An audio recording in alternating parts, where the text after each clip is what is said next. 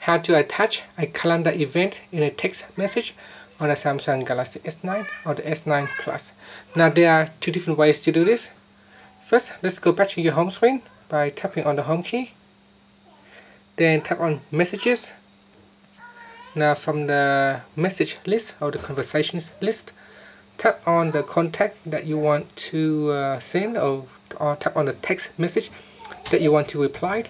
Otherwise, you can also tap on the compose button down here and then choose a contact that you wish to share the calendar event.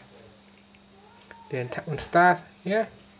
Okay, down here right next to the text field there is a plus icon, so tap on that, and then at the top here by default the gallery is selected, so you want to tap on the more options right here. Then tap on calendar. In the calendar it will show you a list of all the upcoming events, so you can go down the list and choose an event that you wish to basically send.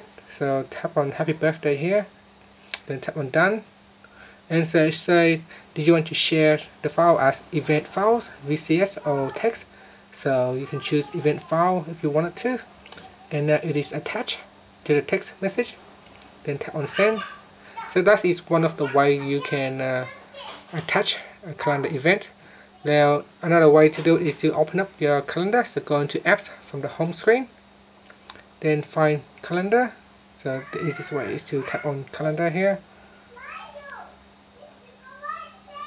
and there it is, calendar. So open up calendar, and then in your calendar choose an event that you wish to share. So for example, Australia Day, tap on that to open up the event. At the top here, tap on the share button. Then again here you can choose to share as a calendar event, ICS file or a text file. So choose one of the options, and down here choose messages. Then choose a contact that you wish to share. So IT Jungles is selected, and tap on the done button at the top, and now it is converting to a multimedia message. Next, tap on the send button, or you can also include a small text. And now that text is being sent, and you can see that's the calendar event right there. So you can tap on that to open it, and that will show up on the recipient end. Finally, tap on the home key to go back to your home screen. Thank you for watching this video. Please subscribe to my channel for more videos.